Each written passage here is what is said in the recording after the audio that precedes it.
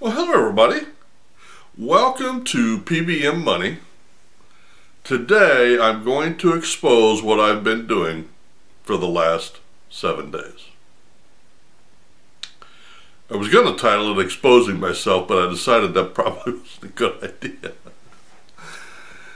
But anyway, through the holidays I subscribed to Savannah Smiles' vlog.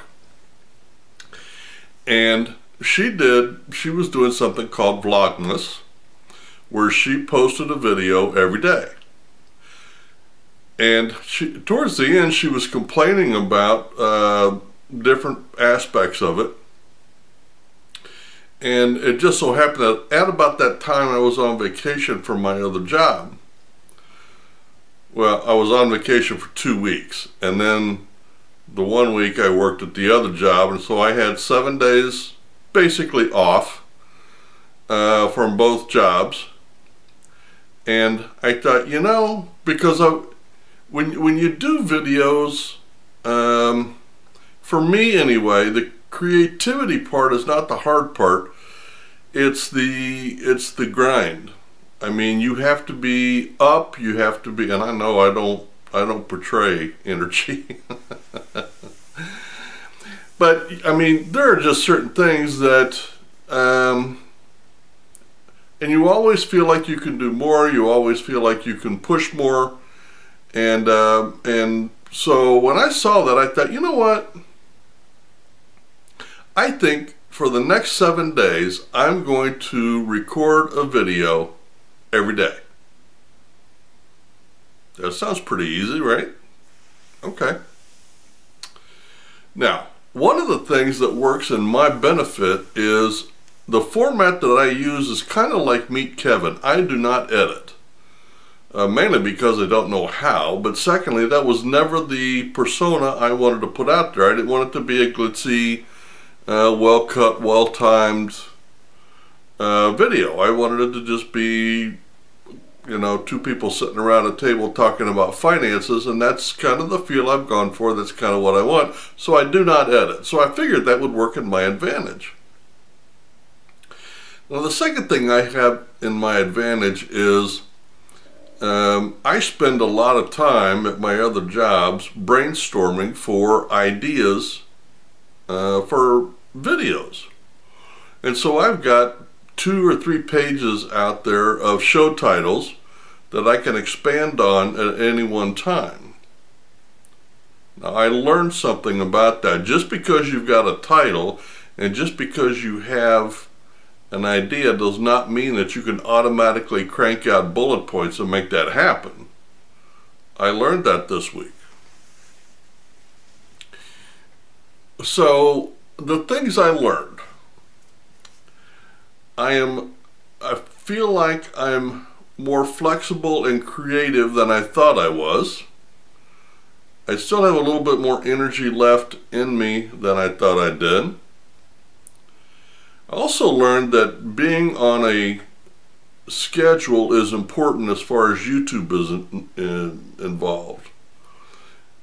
Up until about 3 or 4 months ago, when I recorded a video, I just put it out. I didn't care about how many it was a week. If I put out 5 a week, great. If I put out 1 a week, great.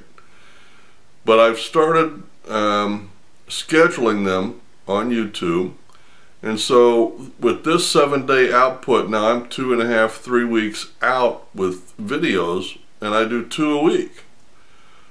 So that takes a lot of pressure off, and I think in the long run what that's going to do is it's going to, again, get the creative juices rolling again.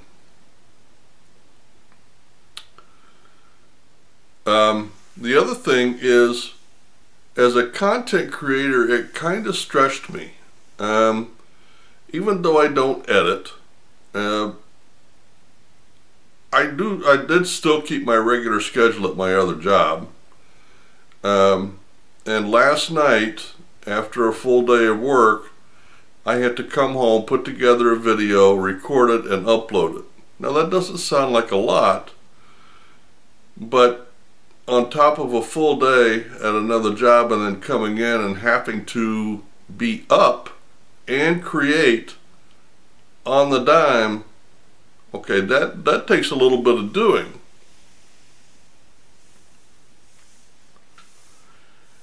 I also learned that self-imposed pressure can be a good thing. Because there was a couple of videos that I put out that I'm not sure that I would have put out on my 2-a-week schedule. But because I had to pump one out a day, I took a little bit more risk on the video, and I'm glad I did, because that video turned out to be pretty darn good. And I did learn that I'm going to continue to keep my brainstorming list. And I think the last thing that I think I learned is I learned that I'm going to try to keep the 2 videos per week, and I'm going to try to stay a week or a week and a half out as far as content. And I'll tell you what made me think of that. I woke up this morning and I think I got food poisoning last night from something I ate, and I just did not feel like recording. In fact, I had decided, okay, I can't do this. But fortunately, I was able to get some sleep, and I woke up feeling a lot better. So I decided, okay, I set this goal, and I want to meet this goal. And today was kind of the coup de grace for the 7-day video, because today I get to talk about the experiment that I was doing, that if I hadn't told you, you wouldn't have known, because I didn't spit them all out at one time. I'm still on schedule, but from my point of view, I'm working 2 weeks out, and that for me is huge. And I can tell from the other creators, like, it's hard for them to go on vacation, because even though my show's not monetized, theirs is. And if you miss a scheduled upload, it affects the algorithm, which affects the viewership, which affects the ad revenue, which affects your income. So they're under constant pressure to keep that up, and I get it. Mine was self-imposed. I can't imagine being one of the big boys where I had, you know, $20,000 on the line for each upload that I made. $20,000 per upload. I would have recorded this morning sitting on the toilet if I had to. But I did learn a whole lot. I'm happy that I put myself through that. I wasn't really at the time, and I get why Savannah Spiles, I understand why she was feeling the pressure, because her format's completely different than mine. She has a lot of editing that she does. She does an outstanding job, by the way. She records a lot more for each vlog that she does, so she has a lot more content that she has to deal with and put together to make and tell a story.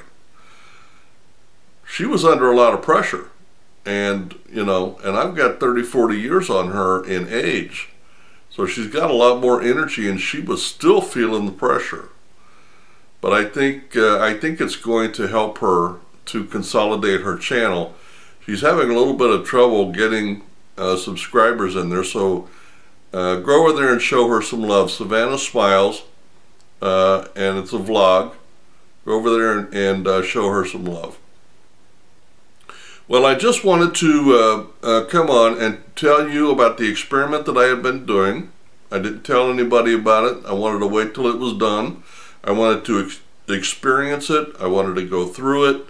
I wanted to feel it and see what I could learn about myself, about the videos.